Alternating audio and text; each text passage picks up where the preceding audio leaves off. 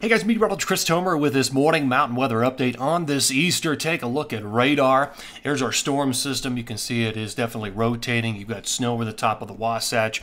It's going to snow in the Wasatch all the way through tomorrow morning.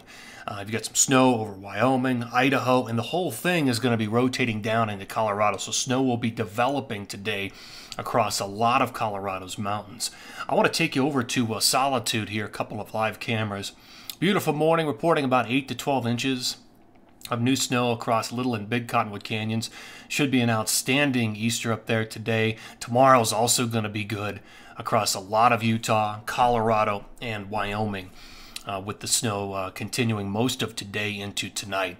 All right, here are my bullet points this morning. Here's what I'm seeing. So it is powder Easter across Utah, Wyoming, and developing in Colorado. You can see the timeline for the Wasatch, Tetons, Colorado, Sierra, and the Northeast. Just a couple of things here. So there's your timeline for Colorado, moderate to heavy as the day wears on, especially midday into the afternoon tonight and through tomorrow morning. Then we get into another storm system with a pattern shift coming after probably 4-2, 4-3. Everything comes in from Canada, and we're going to see some heavy snow 4-5, 4-6. A note on the Northeast, the heavier trends have come back, and so we'll look at that for 4-3 and 4-4 coming up. I want to take you over to water vapor satellite imagery here this morning and just kind of point out a few features on this. The moisture aloft is in the whites and the blues, and this low pressure is really taking its time. It's probably even a little slower than forecast to come out. I thought we might have already had some snow moving through Colorado this morning, but it's really just developing, and so because of the slow movement of this low is really the ultimate driver, but it's headed towards the Four Corners. Then we get into a pattern shift after 4-2, 4-3. Everything's going to come out of Canada because these two areas of low pressure are going to track up through Alaska and Canada and then eventually dive south into the lower 48 and produce and generate that snow 4-3 through probably 4-7, maybe even beyond that. We'll see how things shake out, but it's all related to the jet position. Here you can see the trough with the low coming out of California by close of business today. Moves towards the Four Corners, Colorado, New Mexico, and then it's away by 4-2. And then everything starts to drop out of the north.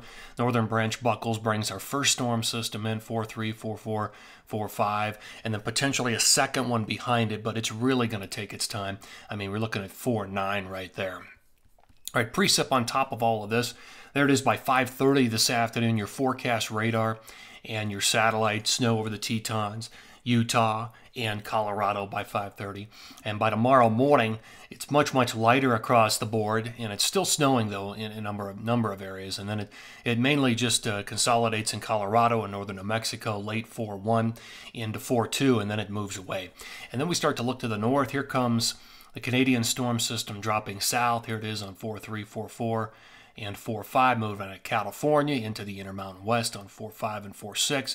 Brings some moderate to heavy snow accumulation. And then again, like I showed you, there may be one more area of low pressure heading towards California and then rolling down towards the Four Corners by 4-8 and 4-9. All right, my latest grand total map by late 4-9 looks like this. So we've got about 1 to 2 feet of accumulation to go in the Tetons during this period.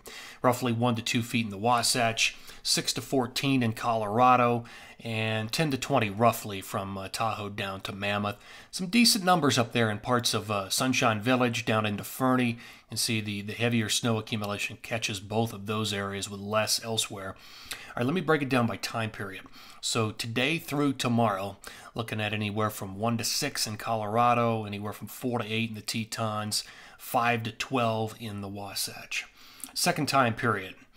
This is when the pattern shifts and then everything starts to come out of the north. This is 4-2 through 4-4, generally just light to moderate snow accumulations. Final time period, 4-5 through 4-9, 8 to 10, maybe 8 to 12 in the Tetons, 6 to 12 in the Wasatch, and about 4 to 8 in Colorado, and a lot of that's western slope. Looking up to the north, that's where you're going to pick up quite a bit of accumulation across parts of northern Idaho and parts of Fernie, Sunshine Village, and parts of northwest Montana. All right, one last stop. Up into the northeast, so we're back to the big snow potential here. The track of the storm shifted just a little bit further, and so that banding across that northwest aspect of the low pressure is definitely more intense.